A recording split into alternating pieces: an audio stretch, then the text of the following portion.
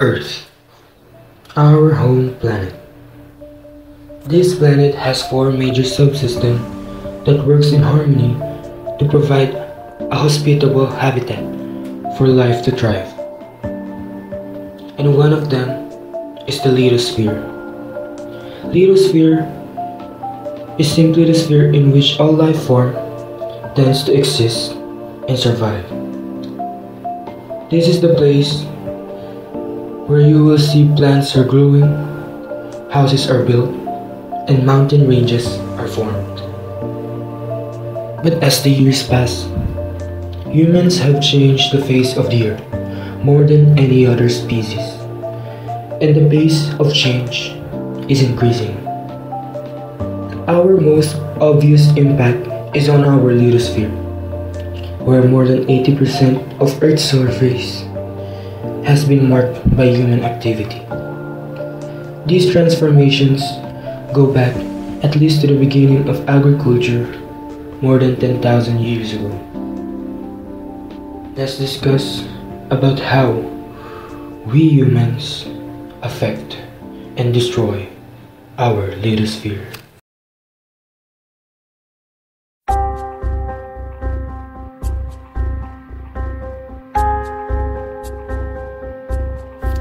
Trees are vital. As the biggest plants on the planet, they give us oxygen, store carbon, stabilize the soil, and give life to the world's wildlife.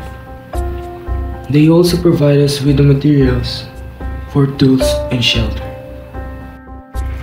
But humans keep on cutting down trees for their own benefit, and this process is called deforestation. Deforestation is the process whereby natural forests are cleared through logging or burning, either to use the timber or to replace the area for alternative uses. As you can see, the forest still cover up about 30% of the world's land. Deforestation can impact the lithosphere by damaging the quality of the land. World's rainforests could completely vanish in hundreds of years at the current rate of deforestation. Also, loss of habitat for millions of species. 70% of Earth animals live in the forests. Extreme temperature due to the removal of trees, and the fewer forests there are, the larger amount of greenhouse gases.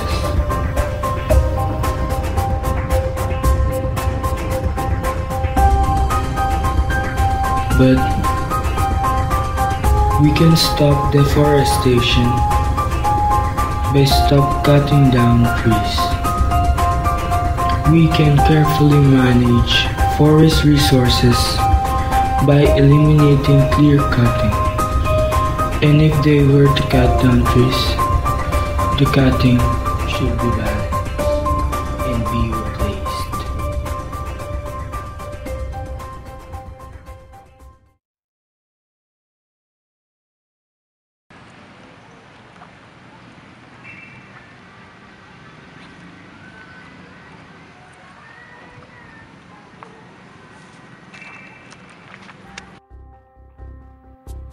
Agriculture is very important to many people, especially to those who are in rural places.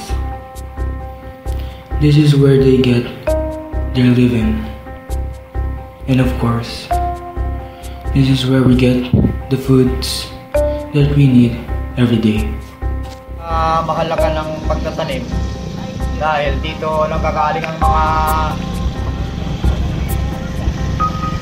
anihan natin ng pagkain ng mga tao, sapagkat ito ay nutrition ng mga tao dahil sapat yan sa vitamina at paganang pagkain ng tao.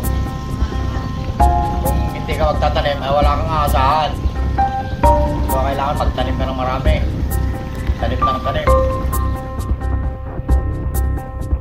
Agriculture is very essential to everyone, including the animals, plants, and also the human. but it can also damage our lives and also our lithosphere. Agriculture, also called farming or husbandry, is the growing of both plants and animals for human resources. This thing can make a large impact on our lithosphere if we don't practice the proper exercises and things we must do. Agriculture impacts the lithosphere positively and negatively. For example, if farmers were to use pesticides, it could cause lakes to be polluted by runoff that carries the pesticide. It can contaminate soil and affect soil fertility. There can also be a major erosion of that soil. There can also be a major erosion on the soil. Here are some examples of destroying the lithosphere through excessive use of pesticides.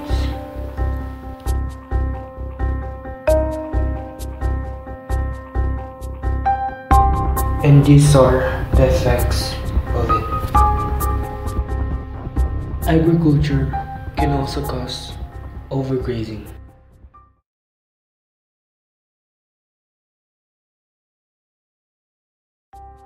Another factor that affects the lithosphere is overgrazing. Overgrazing occurs when plants are exposed to intensive grazing for extended periods of time, or without sufficient recovery period. It can be caused by poorly managed agricultural application or overpopulation of wild animals. It reduces the usefulness, productivity, and biodiversity of the land, and is one cause of major problems of the lithosphere, which is desertification and erosion.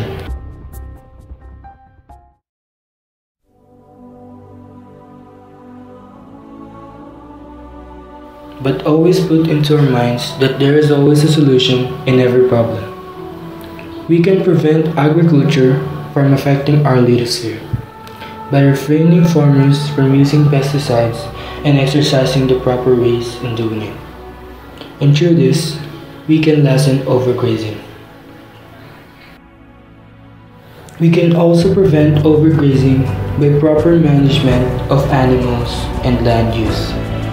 And of course, we must always work hard in keeping the four major subsystems away and safe from harm, because it cannot work properly without each one of them. As David Baylis said, humanity is the most intelligent species on the planet, capable of anything, but is governed by its aggression and youth. A species that is fast in developing, but is slow in maturing. A period of ignorance and neglect has had profound effects across the world. Effects that can be reversed if nature is given the time to repair the damage. Remember, we only